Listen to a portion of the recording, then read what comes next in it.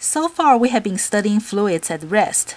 Now we will move on to moving fluids. We will be studying simplified ideal fluids in this course.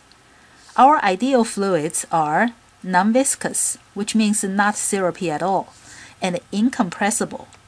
Even for gases, in this unit, we will pretend that they are not compressible and their densities stay constant.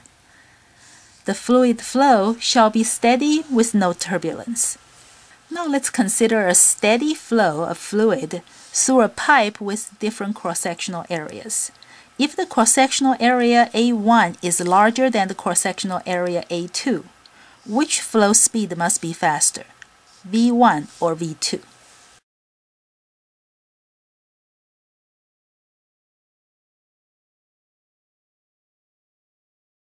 V2 must be faster.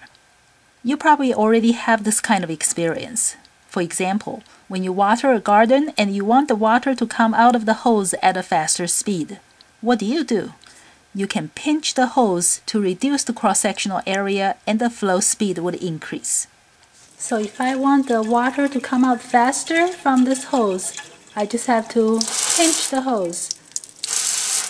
If I make the cross-sectional area smaller, the flow speed will be faster. Because mass is conserved, the rate at which mass flows in from one side must equal to the rate at which mass flows out on the other side. We cannot have 5 kilograms of fluid flowing in per second and have only 3 kilograms of fluid flowing out per second. Otherwise, we would have 2 kilograms of fluid accumulating in here per second. Nor can we have 3 kilograms flowing in per second and 5 kilograms flowing out per second.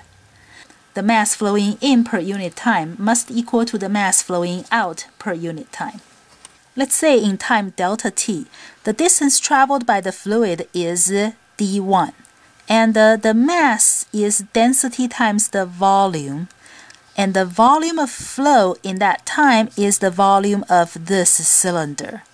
The volume of a cylinder is the cross-sectional area times the length of the cylinder. So the volume of flow here is A1 times D1. And of course, the mass on the other side would also be the density times the volume. The density will be the density on that side, rho 2, and times the volume will also be A times D, so it will be A2 D2.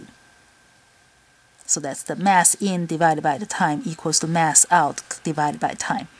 And what is the distance traveled divided by the time?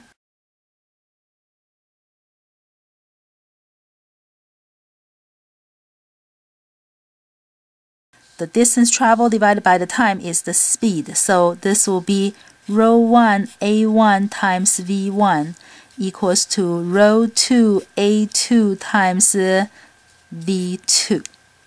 And if the fluid is incompressible, that means the density stays the same.